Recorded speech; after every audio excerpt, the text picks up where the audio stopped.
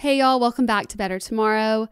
I just want to first say thank you so much for supporting the launch last week, listening to episode 1 and 2. It was so great to see how much you guys are loving it, giving me feedback on what you love, what you would like to hear. It means the world to me. I was so nervous leading up to last week. I don't know, there's just a lot of nerves of wondering what y'all are going to think. And as soon as the episodes were out and you guys were listening, giving me feedback, I just felt like, oh, okay, I can do this. This week we have Jamie Lynn Spears on, and I'm so excited for y'all to get to know a little bit more about her. Jamie Lynn and I met when we both were a part of Special Forces together. I don't want to say competed because it was definitely not competing against each other.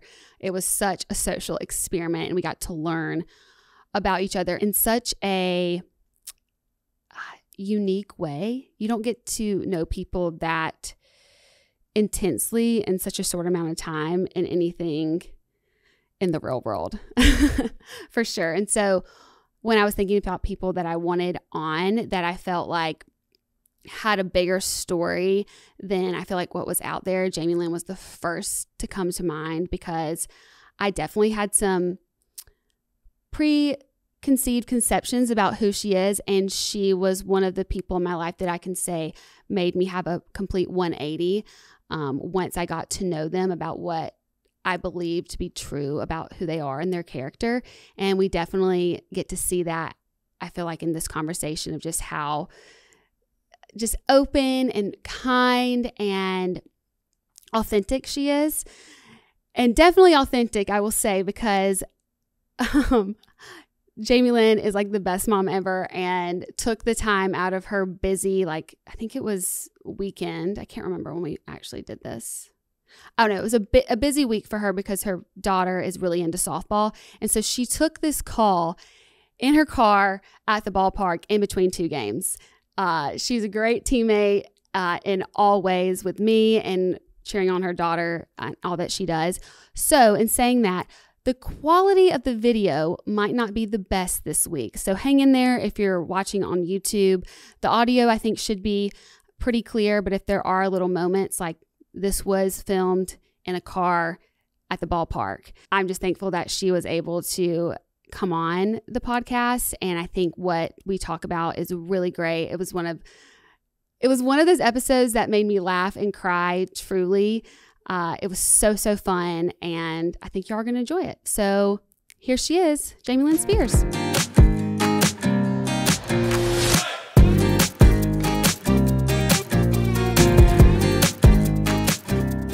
Jamie Lynn, I'm so happy that you're here today, and I love that you're in your car at your daughter's softball game doing this. So thank you. Thank you for having me, and thank you for allowing me to have this beautiful backdrop, but still get to talk to you. I love it because you're so yourself, and it's refreshing, and I wouldn't want it any other way. Well, thank you for having me. I'm happy to be here. So I just kind of want to start out with, I feel very connected to you just because you are a fellow Southern girl. You grew up in Mississippi, raised in Louisiana, right? Well, or actually, technically my address was always in Louisiana. But we lived, I could see the state line, and I went to school in Mississippi. So, okay. Yeah. Okay. Well, I'm from Alabama, and I identify as a redneck. Do you identify as a redneck? A little? Yes. I mean, I think, you can't help but kind of just have, it's weird how, I can go into these fancy places, but then, I fly home, and next thing I know, we're out in the yard, getting our four-wheeler unstuck or whatever it is, Yes. It's just kind of and I feel like really another word for a redneck is just that, we just can get really inventive and figure out what we need to do. It might not look pretty, it might not look fancy, but we get it done, Yeah, we know how to rig it up. Yeah, exactly.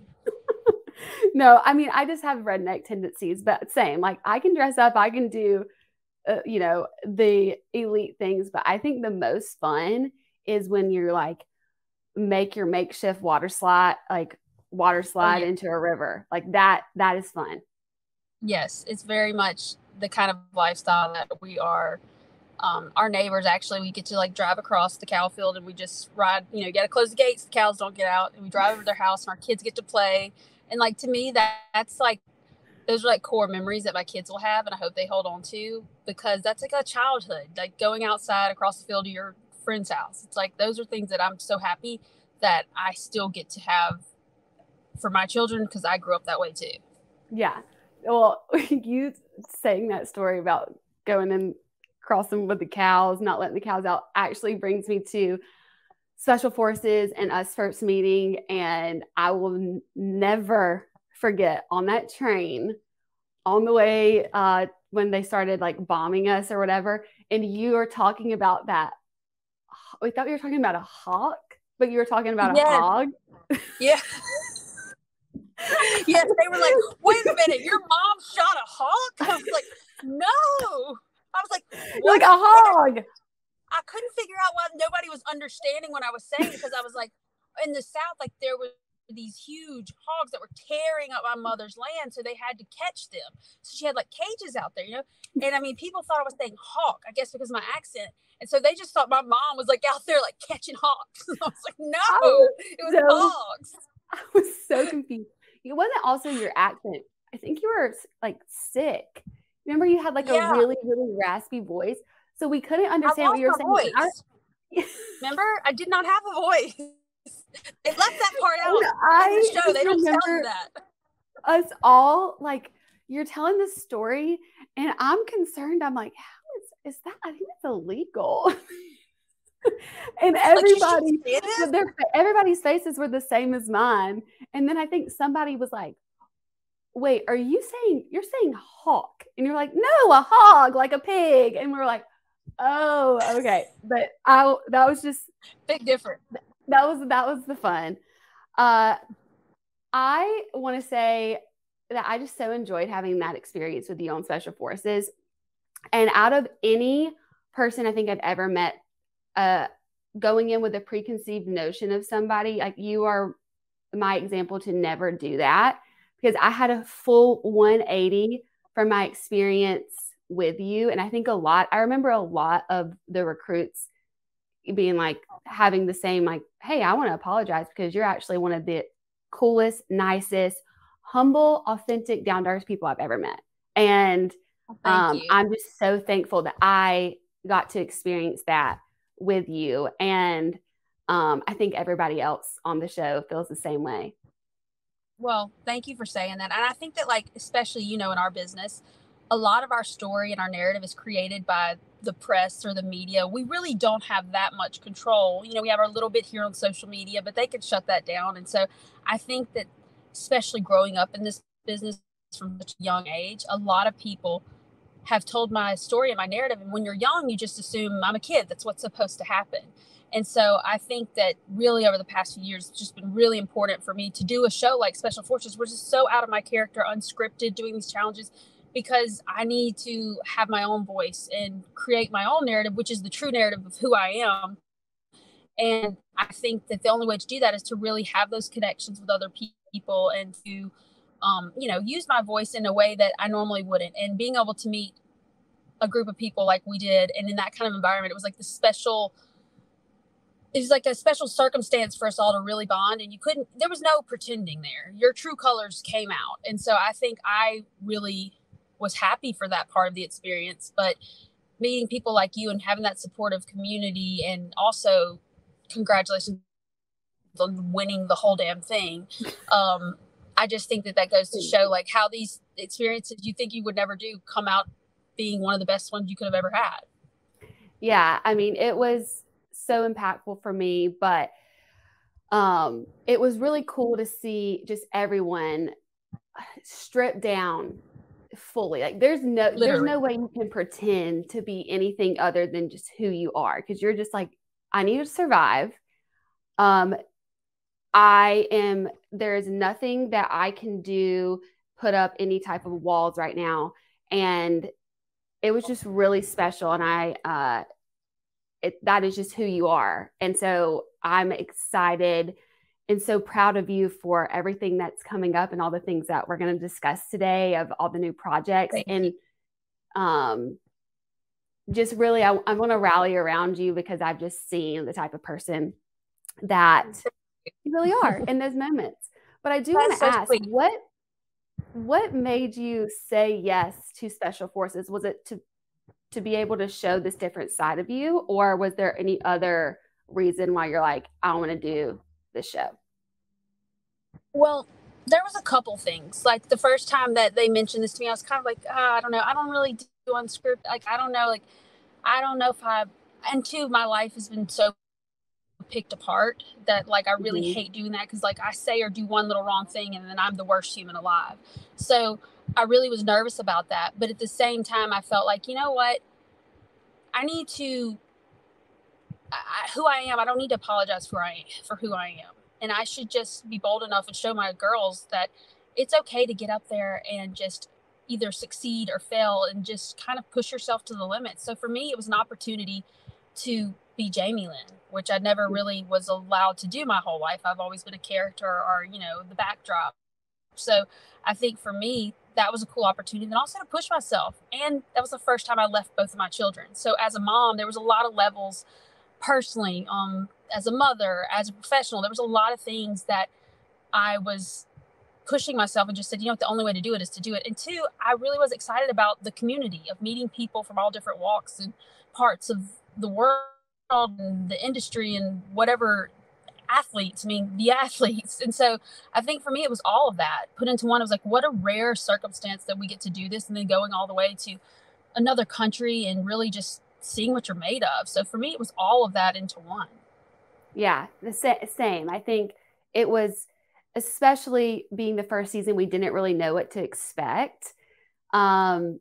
So I think the more we've talked to the cast, I think everybody just wanted to put themselves in out of their out of their comfort zone and to really show what we're made of. And I think it was just an awesome experience for me.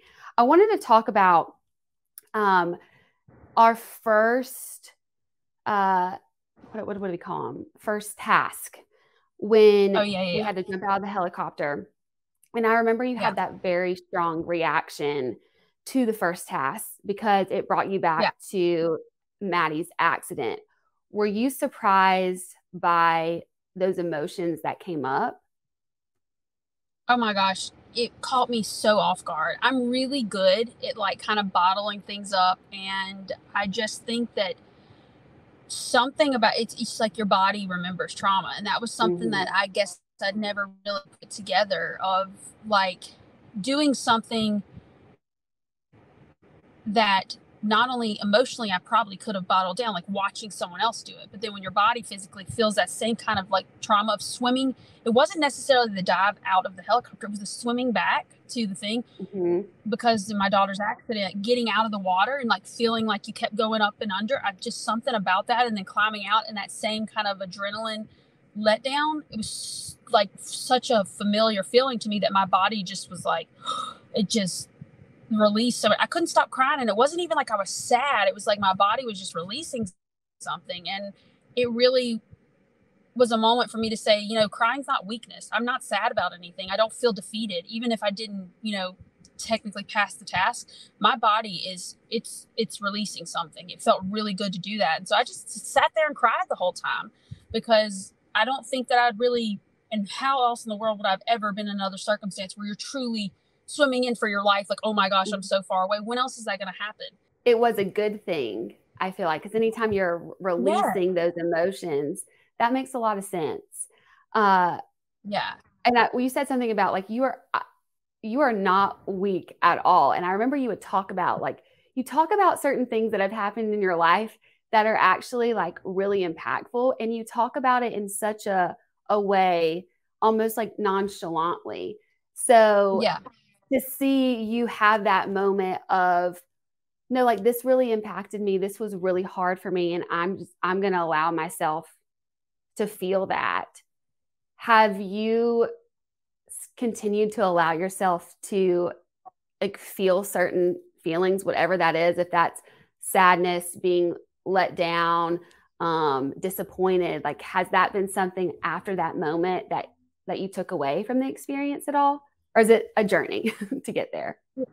I really think that like I was obviously not there for nearly as long as like you were or anything, but it did not matter because I took so much out of just that short time I was there of being like, I just felt so much more like strong in who I was and how I felt, as far as being like, that was the craziest thing to ever do. If I could do that, like what else could I, what else would I really be afraid of? And so I walked away from it saying that I'm fine with feeling these emotions and being exactly who I am. And I'm not going to apologize for it anymore. And I'm not going to pretend to be perfect. And just like you said, I do have a way of kind of nonchalantly talking about things that are really heavy, because that's how I was kind of always trained to just, it was easier for me to do that than to really go there or act like anything affects me. And so I think that whole year, along with Special Forces, was that whole year was about me personally just being open and honest and as raw as I could be with my whole life. And I did that and it felt really good. But it's also one of those things that like, I now feel like I'm in a place where I'm okay with doing that, because I did just let it all hang out there. And it's not the end of the world if I do, but it allows me to move forward. I feel like I was hanging on to so much. It was like I couldn't move forward because I was still digging from that well that I was holding on to, I guess. Yeah. I think it's so crazy how, even though it was like such a short amount of time, how much growth and how impactful it has been ever since for everyone's life. Like just having that one moment for you, how it's allowed you almost that freedom to feel like you're validated in some way to express any type of emotion. And I can really see that in you. And it's so cool. Also, I think just your transformation, watching as someone that was also experienced from when I first met you, I thought you were more going to be like, you were a little bit more reserved kind of to yourself. And I remember you always had your glasses on, and I was like, oh, is she like going to want to do this? But it was just immediately when we started, I'm like, she's my girl. I want to be around her the whole time. And you just made me laugh. And even when you, like you said, you would fail a task, and it's like, so what? Like you just had this tenacity about you. And I'm sure that has come from having to have that in your life. To me, yeah. I mean, like, to me, like, there's no time to dwell on it. A lot of things are not in my control. I'm just kind of a survivor. I'm just going to the next thing and figuring it out, because what other choice do I have? But for me, doing the task at all was a win. So, like, to me, it wasn't about someone telling me, hey, you passed. It was like, I did this thing that, like, I never would have thought I could do. That was a win. It was like a personal win to me. And two, when I first got there, I was so intimidated about meeting everybody too. Like, so I was really shy and really reserved. I was like, oh my God, I felt so shy. And I think that some people think that like, that means we're rude or we're something, but I was just like, oh my God, like this person did this and this person did this. And this, like, I was so afraid of everyone, genuinely. Isn't that so funny? Because I felt the same way. I think everybody now, like as we've talked, felt the same way. You're intimidated because you are around all these people who have excelled in whatever like lane they're in. And for me, like I've always, like, we'll get into it, like Zoe 101, all that. Like, I'm like, oh my gosh, that's Jamie Lynn Spears. Like, I think every girl my age was jealous and wanted to be you. And it's like, I mean, it was like, that's Jamie Lynn Spears. She's on the show. And also just like the way that, you know, the media has said different things about you. And it's like, it was just so interesting to see like that first night when we all kind of met, how everybody was like to themselves. And then here you are, the girl that 2 days later, you are did your crew and you are running around without a bra on, doing the worst beasting we ever had. I need you to tell this story because it is the funniest thing to me. So the very first night, very first day, Jamie Lynn is the duty recruit, which I remember being like, oh, bless Jamie's heart, because we have no idea what we're doing. And she has no voice. I lost my voice. They don't tell me that. I'm like, we need to preface to me, Jamie Lynn has no voice. And she had to scream for everyone. Like, she would have to go up to this rock and scream up to like the tower, staff, and you couldn't. So it was and like he got mad at me for that. And then I remember he couldn't hear me because I couldn't say the words. And I was like, so then he came out, and whenever I'm about to cry, sometimes I yawned. So I was like, and he's like, am I boring you? I was like, no. I just was like, it was just like a wave after wave of just like, oh my God, this is not going on. But you handled it like a beast. Like you really let everything like roll off your back. But I need you to tell the story of like what happened. And I feel like they didn't show why you were so frazzled going into that. I'm sorry, I can't help but laugh because I'm just seeing like images in my head of you're just getting out of the shower. Literally, because I was the person who was like I was the number one, whatever they called it. I was the duty recruiter. Yeah, so I was the one who like had to make sure everybody got everything they needed. So I was like, I'll shower last because like everyone showers. I make sure, blah, blah. So we do that, but you know, we had a wet set of clothes and a dry set of clothes, and so I had just put on like a dry shirt or something. I don't know. I just gotten out of the shower. And it's like 11 o'clock at night, mind you. So I'm letting my things dry, which include your sports bra and things of such. So I go to like lay down. I mean, like, I don't even know. Was I even laying down or was I still at the shower? I'm not sure. I think and they're like just getting out, like in your, I don't think you were dressed at all. Like, I don't think so either. I don't know, but all I know is like I was most definitely like getting ready to lay down for 3 hours and maybe get back up again. When all of a sudden we hear, duty recruit, come out here, do your little stones or whatever. You know, we had to go stand on our stones. And then I'm thinking in my head, okay, like, I don't know how long it's going to be. Maybe they're going to like yell at us and make us do some push-ups or something. Oh no. We had to go through a whole obstacle course, and they don't even show you that thing. They like breeze over that. That was horrible. I was like, it was an hour-long like workout, like CrossFit, biking, everything you could imagine kind of workout all into one. And the whole time I don't have a bra on because I didn't have time to put one on. And then they're like, dive in the water. And I'm like, okay, guys, like, I don't know how to tell the recruit this. And then we go to all line up at the end. We finally finish this and we're going to line up at the end, and everybody's like, Jamie Lynn, put your hands. What did they want me to do with my hands?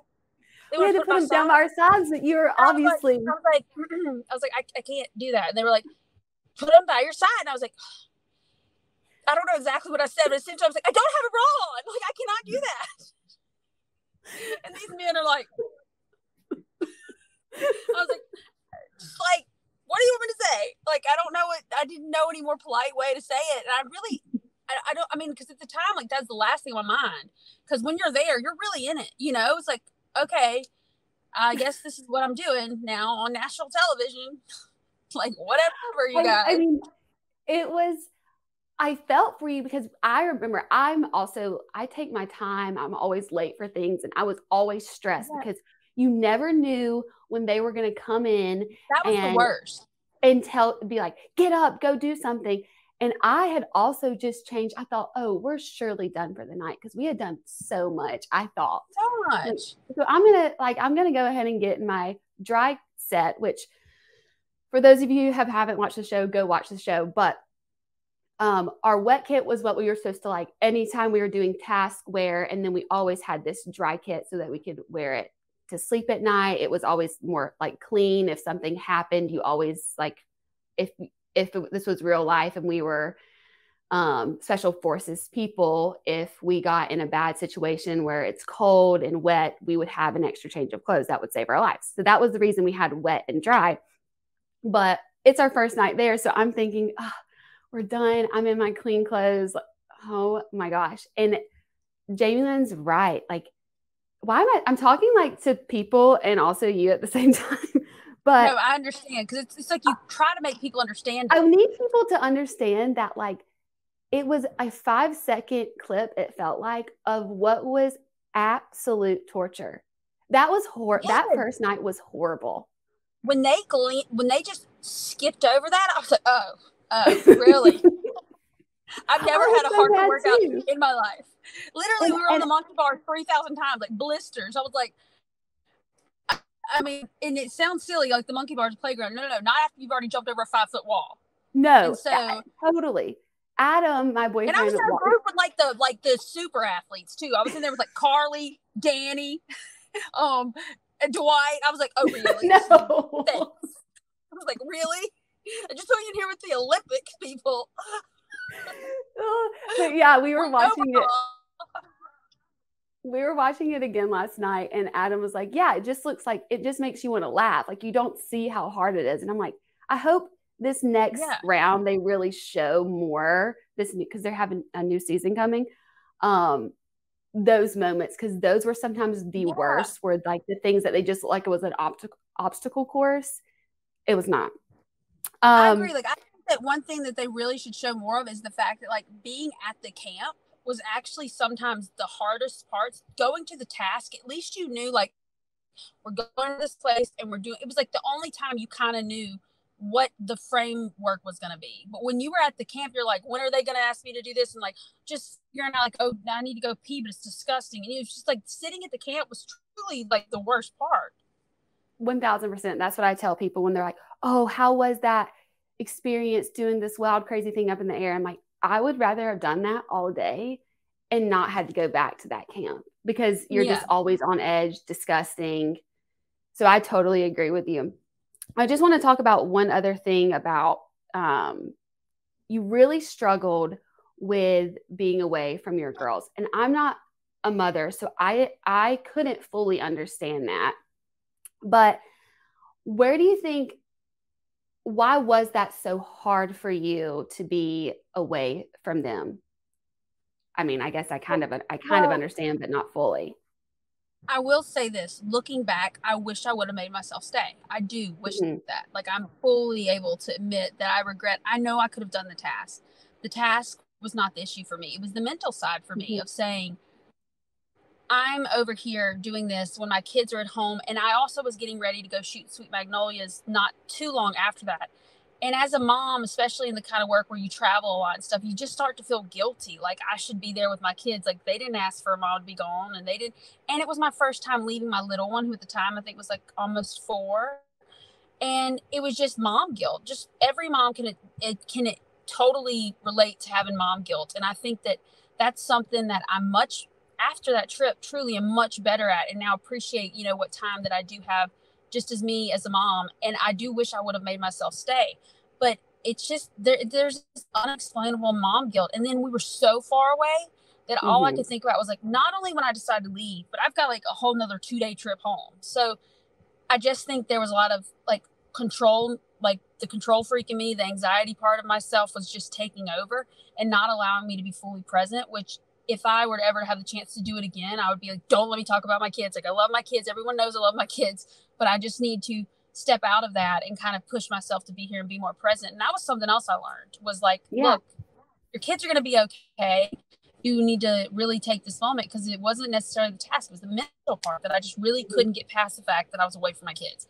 I don't know why I felt so extremely guilty because from an outsider looking in, I'm like, how'd you feel guilty about that? You know? But I also think that I know my parents worked away, were starting businesses while I was young. And I can remember feeling like being scared that they were not going to come home. And I wonder, your parents obviously were away a lot, working on their own, helping with your sister's career. Do you feel like maybe did you have those same feelings as a kid sometimes? And do you think maybe that maybe rubbed off on the way that you felt of as a parent leaving your kids for so long? 100%. I think everything that we do stems from something we've experienced in our own childhood. And for me, my mom was a wonderful mom. She really was. But I can't imagine being in a situation where you do have another child who's traveling the world and is homesick and wants her mom. So you want to go be with her. And my dad wasn't as much in my life as when I was younger. So I would go stay with a friend and be with them. And I always kind of felt guilty being at a friend's house for a certain period of time when my mom would be gone. So I always think that I remember feeling like I just want to be home. And I just, even though my kids are at home with their dad, it's still, that sense of me feeling like I wish my mom was here. I don't want to be with anybody else. That plays into my narrative, even though my kids are like, you know, you're here. We know that you go to work, you come back. it's still just innately in me to feel that guilt because, you know, when my mom would be gone for periods of time, you don't have the understanding as a child to be like, well, she has to, and she has another kid or whatever. And I just felt like I wanted my mom there. And so I never want my kids to feel that. So of course I overcompensate in my own way of, you know, making up reasons to feel guilty to get back home. And it's a true thing you feel in your gut as a mom. It's not something you're doing as an excuse. It's like you truly are just battling it the whole time. No, I understand that a lot more. I actually talked to a friend who was considering going on this next season, and ultimately why she didn't is because of her babies too. Like, I don't think what you experienced, a lot of the other moms that were on the show were also feeling it. And she said to me, she's like, children experience time differently too, which is so true, especially like you said with your 3-year-old. Like she didn't understand as much with time. And so it really gave me like, oh, I think, you know, if I had kids, I would have struggled with that, because I also, like, every decision you make comes from something that you experience yourself. And for me, I remember being so upset. All I wanted was my mom. And I can remember my babysitters or the nanny or whoever was picking us up, and I'm like, oh, I don't want you. I want my mom. So I think there's definitely some grace there. I know you said that, like, it's maybe something you might have changed, but I also think it makes a lot of sense as to why you wanted to be back with your babies. And I really also admire that, because I think you're a really awesome mom. Thank you. But yeah, I think it's finding that balance, but also just honoring what you feel. But to every mom, like, that's the part they don't tell you. When you give birth, you're going to feel guilty the rest of your life. You're going to be worried and guilty the whole rest of your life. Doesn't matter what you do. You're going to the bathroom and leave your kid in the crib, and you're like, oh my God, why did I do that? You know, it's just the minute your child is born, worry and guilt just are part of your life, and that never changes. Perfect. Can't wait. Yeah. And you do love them a lot. So that's good. Yeah. But that's why you feel all those feelings, is because it's what I've heard. It's like this total different type of love that that you can't understand until you've had your own child. But I want to talk about what your childhood was like, because it's obviously a lot different probably than mine, but I'm sure there are some similarities. But when you think back on your childhood, like, how do you remember it? Well, yeah, I think that I did have a very different childhood, but the one thing that I do appreciate was that my mom and me, like, I would go shoot Zoe and do that in the summers, but we always came back and lived in Louisiana. So that way home base was always Louisiana. I never pulled out of, like, my school would send my work to set for my school teacher to do there. So I was still on track with my school. I got to go back home and be a cheerleader. I got to, you know, and I remember I always hated because I'd missed like the beginning of the year, like, you know, jamboree thing where all the football players and they're there, the cheerleaders. But for me, my childhood was there was complicated parts to it, of course, because that's a complex world, being in the entertainment industry as a young child, and your whole family to basically be in it. But for me, I do think we did the best we could do when I look at it from my mom's point of view, who's really kind of the parent carrying all the weight of, you know, parenting her children. So I think for me, like, she was just doing the best that she could, and really did her best to give me like the best of both worlds, being able to, you know, go to my school and also do what I love to do, because as a child, you're gonna be resentful when you're working and you feel like you should be able to do whatever you want, but at the same time you want to be home. It's like a really weird, complicated feeling. As a young, like, child, did you know that you were different, or did you feel normal? Like, how did your mom help you feel as normal as you could in your life? Or was it very evident you're like, we live a lot differently than everybody else? Yeah, I mean, we definitely, well, you know, I grew up for like the first, I think, you know, the real stardom and big part of, you know, my older siblings' success, it really was basically when I was like 7 or 8 maybe. And because we lived in like the Mickey Mouse Club world for a while, like, I kind of just thought like, oh, this is just entertaining, and like I would love to entertaining too. I always wanted to act. That's all I ever wanted to do. I forced my friends to be in movies that I'd film on my video camera. You know, it was like, I just thought we were just this kind of family who this is what we do. This is what we love to do. And this is how we bonded too. We did it together.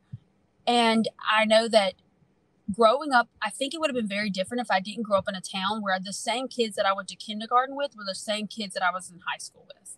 So these were people I grew up with from a very young age, and they knew, of course, that, you know, I was on TV and my family was famous, but they'd grown up knowing me since I was younger. So it was a little bit different as opposed to, I think, if I were in LA and it was like a different, kids look at it differently whenever I feel like, you know, that's where the entertainment business is. It does mean something different there. My teachers and stuff, they didn't really care about it. Like, they were so annoyed that I would do my math homework the wrong way because I was taught a different way in LA. Like, that was more concerning to them than like whatever TV show I was doing.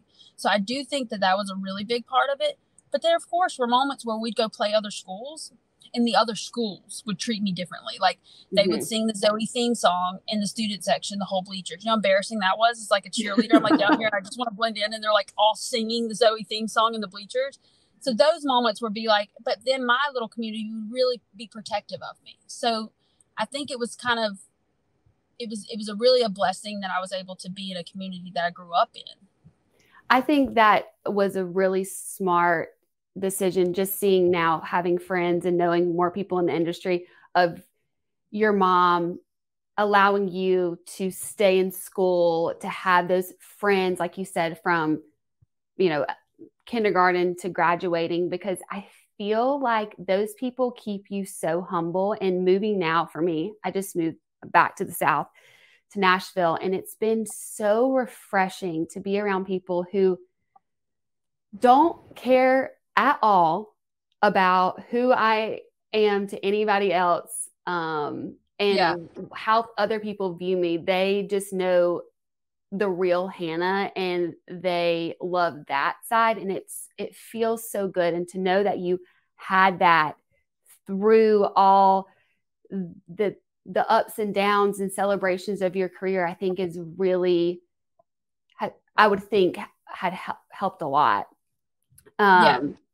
And I think it's cool that you had, like, I don't know. I just think it's really cool that your parents allowed you to like have that, live in Louisiana, but then also be able to go do your thing. Because I don't know if that's always, it doesn't seem like the way most people handle it nowadays. Yeah. I mean, it was harder, but it was also, I really wanted that. I was a kid I really got homesick. But I just think that was maybe coming from the fact that even from a young age, we traveled as a family, and I missed out on a lot of things like that my friends got to do. And I really, really wanted that. I craved that normalcy more than anything. But, you know, when you're a kid, a lot of that's not in your control. So I just think that as I was able to voice that when I got older and I was working, and that was the biggest, you know, selling point to me, was that I could go home during the school year. Yeah. Did you have, other than acting, did you have any other interests and hobbies as a child that you were super involved in? Yeah, I mean, I played sports for like all the school teams, and I really loved playing, you know, basketball, softball, all those things, and gymnastics. And then as I got older, that gymnastics went into like cheerleading gymnastics. And so we did competitive cheerleading, but the team that I was on, we always just did good enough to qualify to go to Disney World so that we could go to Disney World competitions and then we got to Disney World, we're like, who cares? We're here at Disney World. Like, we always dropped a stunt at the Disney World competitions and everything. But you got to go on this Disney trip where they treated all the cheerleaders like we had a night at the park with just the cheerleaders, and just, you know, like, so those kind of things were, I was always an athlete growing up. But then as I got older and I was working more, and it becomes more serious, you know, where they practice in the summertime. And if you're not there for summer practice, you're not going to play in the year. And so I just had to drop a lot of the sports because I'd be working in the summer. And that's not fair to me or to the team if I'm missing all of summer practice and then just hopping back in. So that was one thing that was hard, to kind of have to, you know, fall behind in it, but then also just ultimately have to give it up. But it, you know, it was for something I love to do. So I had to weigh those pros and cons at a young age, and, you know, I think it all worked out the way it was supposed to, but that was hard. Yeah. I mean, I'm just impressed that you were able to even just juggle all that for as long as you did. I mean, I didn't grow up playing any sports. I danced, and that was like all that I did. So to hear that you're like, you were on TV, you have like your own show, and you're playing basketball, softball, cheerleading, like that is really impressive that you were able. I mean, I didn't say I was great at any of it, but I was definitely on the team. Hey, you were good enough to make the team. That's what matters. And I loved it. I loved, it was all about being with my friends and doing the normal things. Like I craved that so much. So you said that you dropped all that for something that you loved. What was and how did you get into your first acting job? Well, my first official, I did a lot of commercials. Like I did local commercials, I did state commercials, and then my first big booking was a Clorox commercial. And I remember thinking, well, I am a superstar now. Like, this is it. Like, I just remember, like, Clorox. Everyone knows Clorox. I'm going to be so famous. And obviously that was not the case. But it was like, a real shoot. And it was shot in New Orleans because my agent, I'd go on local auditions. It didn't matter what it was. I would go audition for anything. I did the school plays. I did all of that. Like, I just wanted to be in front of the camera. And I did the Clorox commercial. And then my mom and them were contacted about me trying out for a show on Nickelodeon called All That. And I was like, oh my God, like that is my dream kind of show. It's like Kids Saturday Night Live. So I was sent some scripts of, some different little segments that I had to learn and act out. This is the days of when you still went in and like you actually were in front of like the producers and then the camera. And then you also had to bring in an original character that you made up on your own. And you had to do that and kind of like ad lib. Well, I'd always done this character that was a combination of my Granny Lexi, who was this old lady who was kind of mean, and she owned a seafood restaurant and we loved her. And then, a security guard named Big Rob, who was security for our family for years. I made it this old lady security guard, and I would go around doing this character all the time while we were, traveling the world, whatever it was. It was just something fun I did. I called her Louise McGillicuddy. But they ended up changing her name to Thelma Stump because of legal reasons. But that's what I tried out with for all that. And when I went in, I did that character, and they ended up making a skit on the show. But I know, making good. Yeah, and like there was a lot of things like that. But yeah, so I remember I went in, I tried out, and I did my best, and I was really nervous. And then when I got that call that I booked all that was like, oh my gosh, like that was my dream come true. I loved the show. I got to actually be on the show, and then to have them like the character you walked in with, like it was every dream I ever had coming true. But that was my first real booking, and that led into Zoe. And so that was kind of really the first big thing I ever really booked. I'm so glad you brought up All That, because that is when I was like, I want to be Jamie Lynn Spears, because you're so funny on that. Like as a kid, like legitimately funny. It wasn't like just some like corny thing, like the grandma, what was her, Thelma Stump. Thelma Stump. Such a good character. And I think that's so cool. I did not know that you came up with that character, because for me personally, that was my favorite role that you played. Was that your favorite role?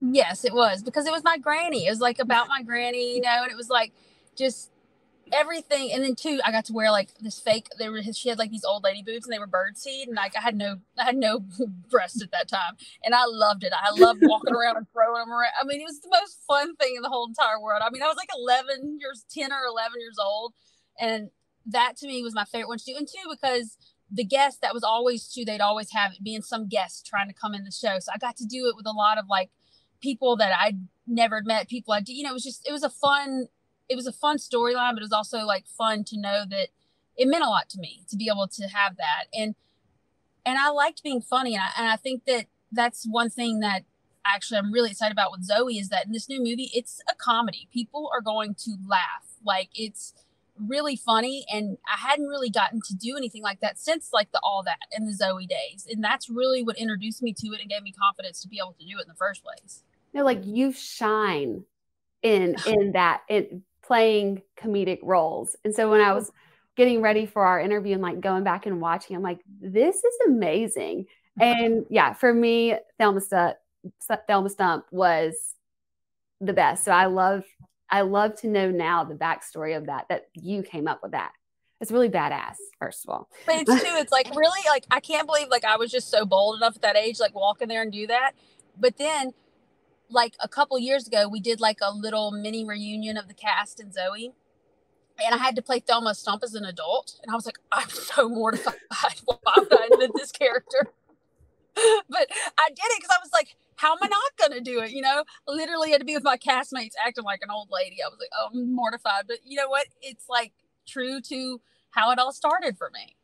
Isn't that so interesting? I think back on my younger self, like the boldness and the willingness to just go for it, and how that we kind of like lose that as we get older. Yeah. And I wonder why that is. I guess do you know why that is? I don't really know. Only thing I can think of is that because being as I was a songwriter in Nashville, I am a songwriter, but you get in these rooms around people, and I think it's even in high school, you get in these rooms around kids that are older than you, whatever it is, and you walk in and you think everything's a great idea and everything's wonderful. And the first time somebody like kind of, or somebody you look up to or something says maybe, I don't know about that, and that feeling, it starts to carry over into every other thing where you're like, oh, like I don't want to feel that way anymore. It's like, I think it's something about some people maybe aren't as affected by that, but I'm a people pleaser and I want to be good. Yeah, it feels like rejection. And to protect yourself from that, you play it safe. And the thing is if you're going to go big, you're going to have rejection. And playing it safe feels good because you're likely not to receive rejection. But the only way to, do something great is to have that obvious fear of being rejected. So I think that's our childlike thing that we really should hang on to. I agree. I remember when my story is just weird of how I got to be the Bachelorette. Like, I was literally just a girl in a small town. Like, I always had these dreams of doing things and like looked up to other people like my age that started out young acting. I always wanted to do that, but my parents didn't really facilitate that at that age. I don't think they knew how. And first of all, we didn't know anyone else doing that. And then I get to this place where I am like on these sets. And at first, like, I just didn't know to be nervous. It's like, oh yeah, have you ever read a teleprompter before? I'm like, no, but I'll try it. And I did great, but it's now that I've done it enough and I've been on more sets and I'm like, oh, you should, in quotes, be a little bit more nervous or prepared. And that is what takes away that shine of what makes us good at what we do. Exactly. And I think that's why I've like literally the whole world fell in love with you, is because you were so genuine and pure. And like, that is something you cannot manufacture. That's just genuine. And that is why you probably are still successful and people still care about you, because of the fact that you have been genuine since day one. So it might have been a gift that you weren't trained up in this certain way, because then you kind of have to start to break that back down like I did. It's like, you as a person are what is endearing, and that shouldn't be, no one should frown upon that. The mistakes and all of it, as long as it's genuine, that's really all that matters. And I think that, that's kudos to you for just doing that, and doing it, not when you were 12 years old, doing it a little bit later is probably what makes it so much, more captivating.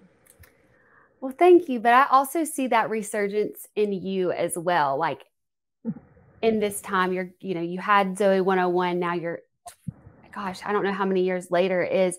And to hear you talk about it being a comedy and kind of going back to like what made you so lovable, how has that been to be able to play that character again? And do you feel like you almost were able to go back to that lightness of being Zoe all these years after now being a mom and going through all these different life stages? Yeah, I think that Zoe was a part of my childhood. I grew up with the people I made it with. I grew up being her. I put parts of myself in her. When we were creating the show, it was really important to me that she was a tomboy, that she could do anything boys could do. Like, I really put a lot of myself into Zoe. And so being able to play her again felt like coming home. It really, really did. it was better this time to me than it was even as a child. Even working with my castmates, I feel like we bonded on a whole new level. You know, you take all those insecurities away of teenagers and all those things, and we're really able to like love and support each other and get to know each other as adults. That was wonderful. But also too, it reminded me like why I love what I'm doing, and why would I not embrace that fully. And I think that for me, it's like I've always just tried to play it safe and do what everyone else tells me to do. And this was something that, you know, we really worked hard to bring together. I'm an executive producer on it, and I was able to like open up a lot of doors that I just wasn't sure if I was capable of doing anymore. You know, you lose that belief in yourself sometimes. But when I started Sweet Magnolias, that kind of gave me that confidence again. And then it just continued to roll over into bringing the Zoe world back together. Like I could cry every time I think of it, because I'm like, I can't believe that we did this, and I can't believe that I was fortunate enough to get to do this again. And I really think it's better than anyone's ever gonna even imagine. It is so good. The movie truly is. The writers, Monica and Maddie, just wrote this story because they were fans of Zoe, and so they wrote kind of what they know the fans would want. There's so many Easter eggs in there. I'm telling you, bringing Zoe back to life brought me back to life. It really, really did. I can see that and hear that just in your voice when you talk about it. But I will say, I knew that you're planning on doing, you'd kind of told us about that Zoe was coming back, but watching the trailer, it looks really good. Like I'm genuinely excited to watch it. I'm like, okay, this is how you make a comeback to a show where you still have that, you still like feel those characters, but you really are making them adults. Like it feels like this is something that I'm going to enjoy now at my age. And it's not like you just went all the way back to only where like a 14-year-old's going to enjoy this. Like it really looks like something that I'm going to be able to resonate. And like I said, when I watched Zoe, I saw a lot of myself in that character, and I will continue to see myself, I would think, in what I'm seeing from the trailer in Zoe now as she's trying to figure out love in her 20s. So I'm super pumped about it. It's honestly, I will say that was the biggest thing for me, was like Zoe, the original Zoe, she always had all the answers. Everything was always wrapped up in a bow and, whatever. I wanted to really show not just the 14-year-olds, but like the Zoe fans who also grew up with Zoe. So it's like they're adults now. What would they want to see on camera? Where are they at in their lives? Let's stop telling them they have to have their stuff together, because we don't always have our stuff together. And Zoe's a bit of a chaotic mess, and she's figuring it out. And so I just think that was really fun to go there and be there and feel like we're honoring the original Zoe, but also making sure that we are very much aware of the current state of where the world is and where our age, where our demographic, our generation is. It's a complicated time to be a 20-year-old. It really is. No, I'm so excited for that Zoe 102 to come out, and it comes out July 27th, correct? Yes, it comes out July 27th on Paramount Plus. But you also have still, I always say Still Magnolias because that's one of my favorite movies growing up. A lot of people do. It's but mine too. I love that movie. Sweet Magnolias season 3 is also starting July 20th. Yes. Okay, and that is the role that got you back into acting after like 12 years. What did you miss acting, or was it something about the role that you're like, I have to do this, or were you already ready to jump into whatever kind of came your way, or was it just this role as Noreen that you're like, I have to do this? Well, it's actually one I really believe is like a God thing. So I think sometimes, the planets and everything else align and it just works out the way it's supposed to. Number one, I had Ivy. Ivy was about a year old, and I was in town in LA having meetings with a lot of different people, just kind of being like, I'm ready to go back to work, and talking about some different projects and stuff. And I went in to meet with Netflix, and I was sitting down meeting with them, and they were like, hey, we have this show that is going into production in like 3 weeks. Would you be interested in reading for a part? It's not a lead role. They're like, but we just really, you're so Southern in the room. Like, they have like, it's different in the room. Like, you're very, like, we really think this would be a great part for you. I was like, yes, of course. I've missed acting so much, but there just was never a role that made sense for me to come back to. But Noreen really made sense for me because I loved the fact that she was only supposed to be a 1-season character. But Really? after the first season, they wrote me into the next season, and I had to still. So once she was like, "Hey, we'd love for you to read for this part," I was like, "Oh my god, I couldn't believe it! I was going to get to read for a part." I'd been reading for parts, just never booked anything. Mm-hmm. And so I read for it, and then I met with the executive producers, and I booked the job. So like 2-3 weeks later, I was like flying out there to go do this part with I'm still breastfeeding Ivy, me and my mom and my little one, and then my husband's got Maddie at home. I go out there and I do it, and I loved Noreen because everyone wants to hate her because she's the mistress. And then you realize that she's also just a young girl trying to do her best, and we all make mistakes. None of us are perfect. Don't judge a book by its cover. And I connected so much with that, and I really wanted to bring that other side to where people understood that there's so much more than she's not just this mistress. She was a young girl, thought she was in love, and was very naive. And now she's doing the best she can with the knowledge that she has. And so I think that to me was like a godsend that I got to play that character. And now we're on season 3, comes out July 20th. And I have to say, I've made a whole other family and friends in that. Jo, the lead actress on the show, is like, she taught me everything about how to be a lead actress. Like, she is so humble, so graceful, so professional. She's become a great friend. And I just think that was exactly what I needed before I could really go into any other role. I don't think I could have done Zoe without doing Sweet Magnolias first. And now they're coming out in the same week. And it's just like, I don't know. I just feel like I'm extremely blessed to be where I am. And I love both of the characters that I'm playing. And you don't always get to say that, but I genuinely love Noreen and obviously love Zoe.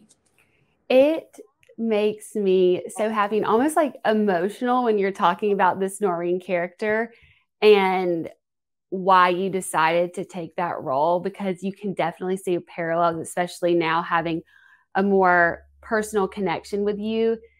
I love that you get to play this character because just hearing you talk about it and knowing that there are some parallels in your life.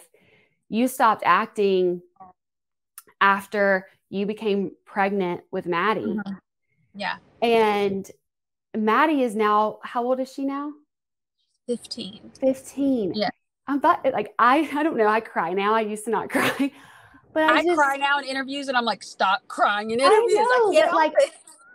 I just, like knowing you and then like reading your story and like listening. I'm sorry, I don't cry. Like, this is crazy.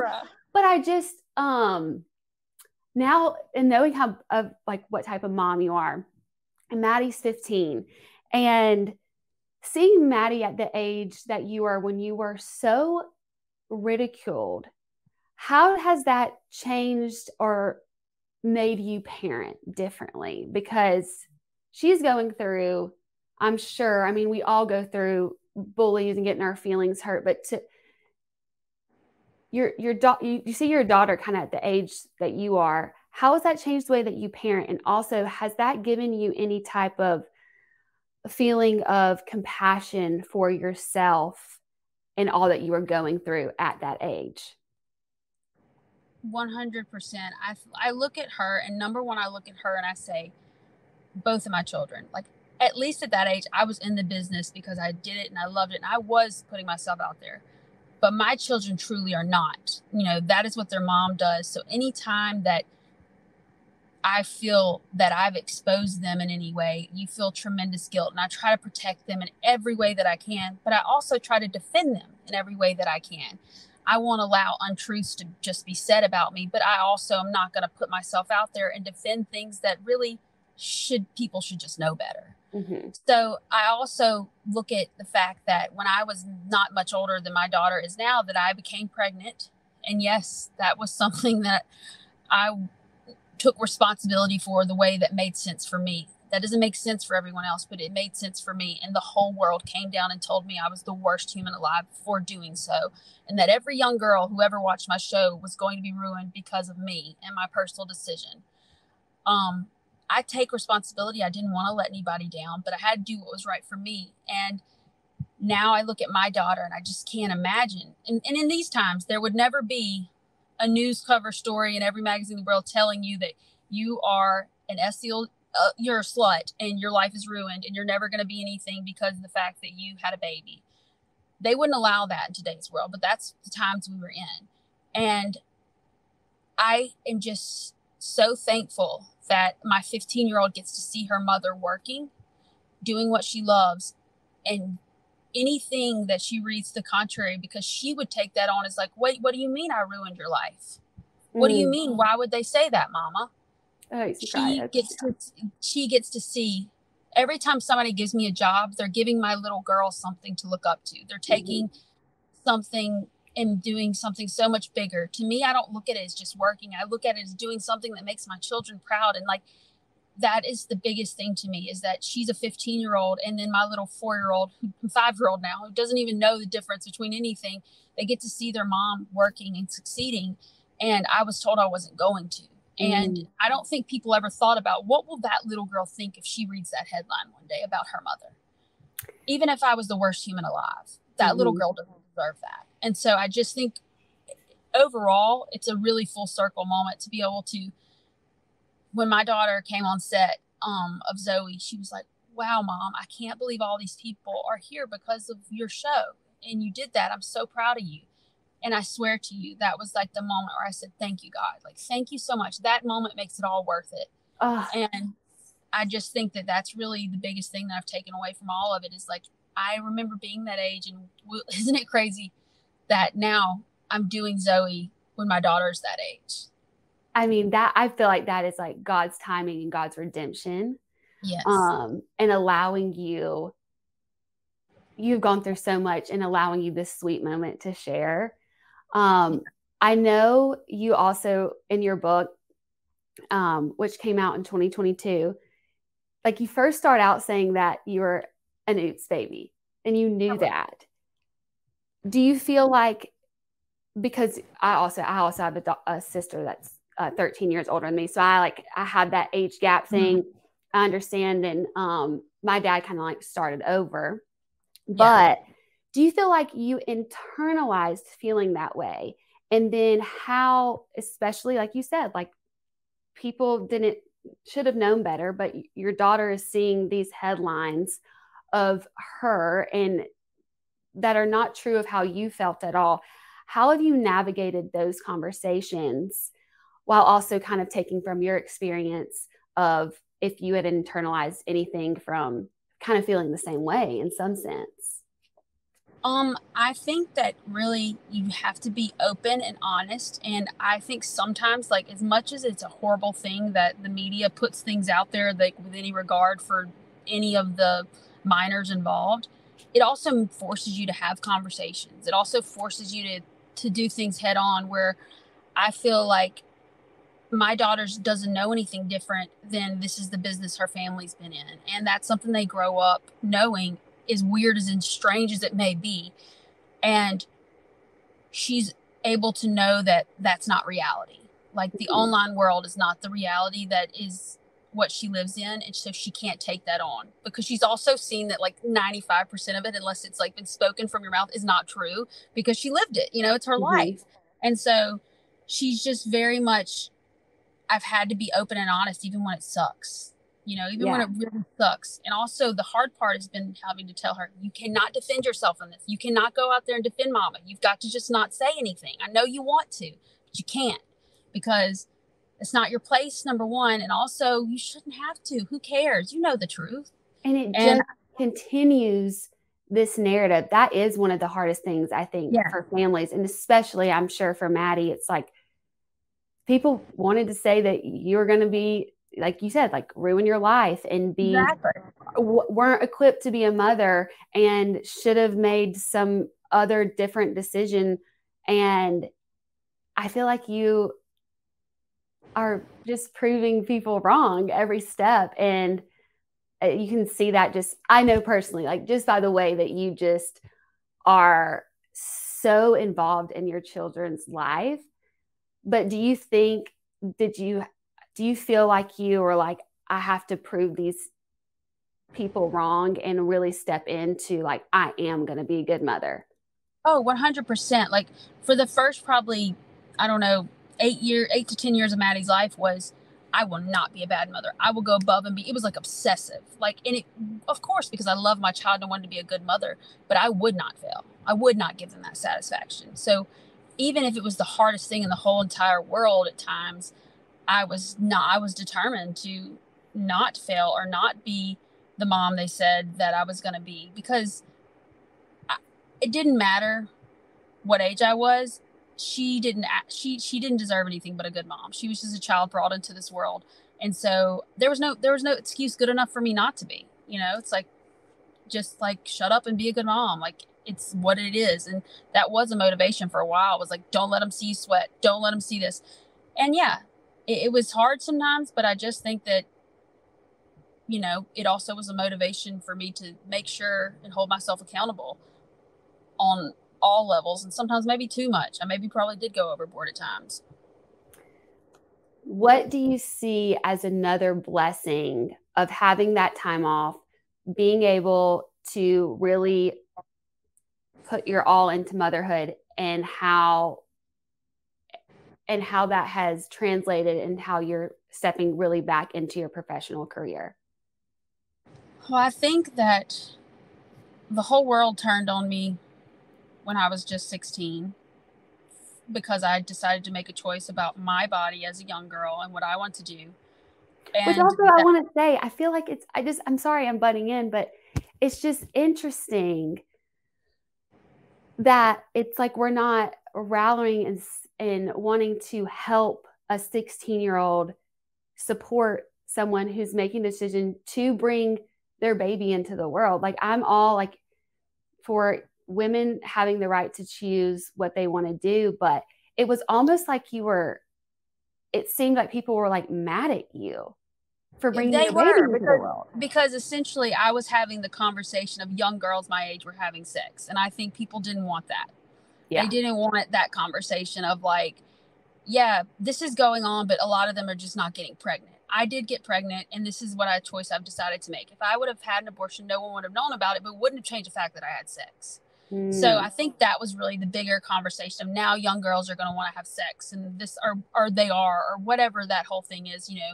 I just think that I was not speaking for anyone but myself, and that was the decision I had to make. And as I would hope in today's world that they would, since there is a bit more of a understanding of letting women choose what to do with their bodies, or should be, that they would have compassion for someone who chooses that option as well. So yeah. I just think that, like, as a whole, that I would hope our whole world would handle that differently. But it just shows you, just 15 years ago, I was being shamed as a woman for making a choice about my own life. And on a public scale, there was no one said one good thing. It was just like, you are the worst. You've ruined everything. Every child now, wow, what a letdown you are. And so I just think that, like, I would hope that we would do better. Mm-hmm. Like, let's just hope that will do better. And I think that one of the biggest things for me was I didn't want to be in the middle of attention. I moved to Mississippi in the middle of nowhere. I did not have a cell phone. I had a house phone. I was like, no one call me. I put myself on a budget. I had a budget for like 10 years that I lived very strictly by. And I just wanted to be normal. And I just really wanted to be away from it. And they still chased me down. Mm-hmm. So I think that if I wouldn't have done that, I wouldn't have had an understanding of like what it means to be just, I guess, like just really interacting in the world as somebody who I think being in a small town and going into the store, and this woman who's checking you out, she does not care about who you are, what you're doing, or who's taking your picture. She's trying to get home to her kids. Interacting mm-hmm. with people like that on a daily basis makes you have a much different outlook whenever a newspaper writes a bad headline about you that's not true. You're like, you know what? Like, that doesn't matter. Like, these are the people that matter, And I think that for me, it just gives you a better understanding of like how petty it really all is. Mm-hmm. I that was one of the things that I'm so glad somebody told me when I did start being in the public eye. It's like, it doesn't matter what these people who've never met you before it say about you. It's about the people that are in your life. And if they're starting to say things about you that are different than how you want to live, that's when you should worry. But it's 100%. How you show up for those people. And to my question, like, I feels like having that time away kind of made you, it seems like just like humbled you in a way and allowed you to be able to, I guess, just like let that stuff roll off your back, to be able to step back in and really like you're shining right now. I think that what it is that like when you are living in that world of the public eye only, your only validation is like, am I doing well? What are they saying about me? How is that? But then when you take yourself out and you go, that is such a small little percentage of the real world. Like the rest of the silent majority are the people who are out there not reading headlines, living everyday life, running behind their kids. And when you kind of take yourself out of it and you realize that like what I do is a blessing and I get to do what I love, but the other side of it is just them doing what they have to do to sell papers or to whatever clickbait. It doesn't really matter. Don't get me wrong. I'm the first person my team can tell you, I'll be like, oh my God, these people are saying mean things about me. Like it really hurts my feelings. But I also am like, does it really matter as long as I'm able to provide for my family and my family is happy and content? I have to tell myself that a lot. Like you have 2 healthy children. Mm-hmm. What else matters? And I think that coming out of that for a long time humbled me because yes, I probably was a spoiled, bratty child actor. I probably was. I know my mom would probably agree with that statement. So I do think that being humbled is the best thing that anyone can do because you forget about the rest of the world when you get so sucked in about what the internet says about you. So I do think that it saved me in a lot of ways by putting me back in what, 90% of the world is, not that small little 10%. You're speaking so much truth to me right now because I have also, I mean, if you're in the public eye in any way, you have people that are going to make up narratives and say things about you, but it's such like, you're just telling, like, you're just giving me a good reminder that it is only like a small amount of people. And there's a lot of other people that are actually rooting for us behind the scenes, but don't take the time to write a mean comment. Like, they don't have time. Yeah. They're going to go see your movies and they're going to go read your book, but they're out there like living real life. They don't have time to get on the internet and do those kind of things. When I'm interacting at the ballpark, like I am now, people are coming up to me and they're so excited about this. They're so excited about that. And I'm like, yeah, that they're like me. They're running, they're working behind kids. Like those are like probably the general public. It's a luxury to be able to sit around and write mean comments, like, and keep the lights on. It really is. And I think that that's another reminder of like, obviously people writing hateful comments, if they feel that way, then that might be their only way they feel they can validate themselves. And I feel for them in that. But I just think that for anyone who has ever felt attacked, it's just a good reminder to like, get out in the real world. If you're feeling attacked online, go do something outside of that. And I promise you, your perspective will change very quickly. And I just think that that's an important reminder. When you truly have nothing, I mean, if you've done something horrible, yes, I mean, maybe there's accountability some for sure. that you need to be accountable. And I do think that's great. But when you really know the truth about a situation and you just have to let that come to light on its own and go interact in the real world. And I promise you that people see that. And that's what matters the most is like real human interaction. Well, I know that from, like I said, like from being with you. And I'm like really just impressed and thankful that Special Forces brought us together. And I'm also like, I don't know if you go to therapy, but who's your therapist? Because they're really good. My therapy is the good Lord. And the Father, Son, the Holy Spirit. I'm just kidding. No. I've been to therapy. I've been through a few therapists, but yes, I do. You know what? I pray a lot. I got a lot of faith, and I'm not ashamed to say that. I just think that therapy is important, though. If you don't have anybody to talk to, I think you've got to talk to somebody, and really be open and honest in that, because that's one thing I've learned, like, really like just kind of giving into that and letting someone see that and help you have an outside perspective is sometimes crucial to your growth. And so for me, that, and, being able to pray and like, that's really, and work out a lot, just run, go for a run, do a lot of that when I'm really feeling all over the place. And I will say that another thing in Special Forces, I will say, is like, we would be going through some of the hardest moments, and you always had such a good attitude that it made me realize, like, I can complain, like I can be a complainer. And I can too, really, but you did. You had such a light about you. And I remember thinking, like, if she can do that and we're in the exact same situation, then I can do that too. And I really think that you also you know, that I learned that just from even my short time there, from watching you and how you carried yourself through every moment. You always seemed like you were at ease and you had a smile on your face. And I think that's something that was genuine. It wasn't forced. And I was like, that's something I need to work on. And I really appreciated you, you know, you being just who you were, but it was also an inspiration to be like, okay, like I need to suck it up. It's just another reminder of like, you don't have to be negative. You can be positive through the hard things. I will also credit that to therapy, to the good Lord, because I also kind of shocked myself with how, like, I was just like, all right, let's get through it. Cause I also have those tendencies. And I loved how you answered that and how you are so open about like how your faith and what you believe in something bigger, how it can help you through the harder times. Because it's really extraordinary. I think a lot of people would crumble completely with just the amount of time that you've been in the public eye, the type of conversations and criticism that's been about you, true, untrue, who cares? It's just like, that is hard. And to just hear you be so positive. And honestly, I'm like, that's why I'm like, dang, she's done some therapy. Like, you really like have change, like your perspective on life is really inspiring, and it makes me so excited for celebrating you and Zoe 102. I cannot wait.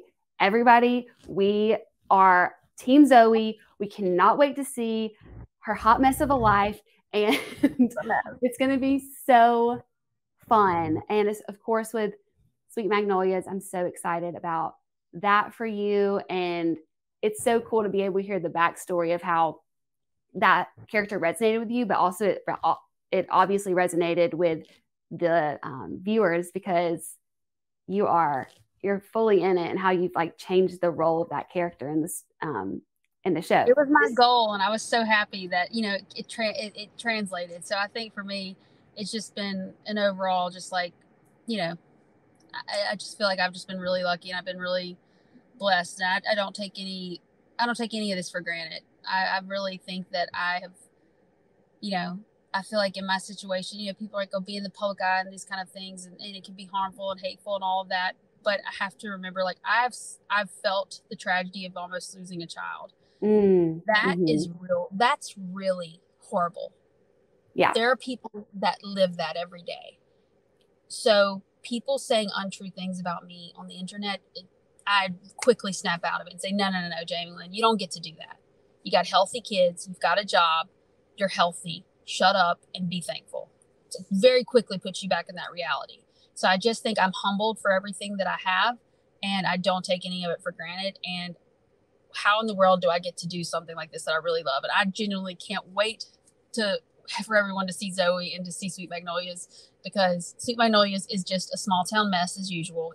Surprises every episode, and Zoe she's right there with our generation. I'm telling you, she's on the struggle bus, but she figures it out because she's Zoe. Exactly. I want to encourage you guys, Sweet Magnolias, July 20th on Netflix, season 3. Then we have the long-awaited Zoe 102 movie. It's going to be on Paramount Plus, July 27th. I am always rooting for you, supporting you on your team, Jamie. I feel like there's going to be a lot of people out there that are going to take a lot of nuggets of wisdom and truth from this conversation. So thank you so much for working me into your schedule. Me, even in this wonderful car. I wouldn't want it any other way. That's why I love you. Well, I thank you. I'm so thankful we got to talk, and I appreciate you having me on. Absolutely. Go back to watching that softball game. Hopefully it stopped raining, and I'll share the live stream with you. You can watch it. Share. Yeah. I mean, that's what I should do today. I'm not going to do any more work. I'm going to watch Maddie's team, not even Maddie, play. Yeah. You'll hear her in the dugout. Okay, perfect. Thank you so much, Jamie Lynn. Thank you. Bye, Hannah. Bye.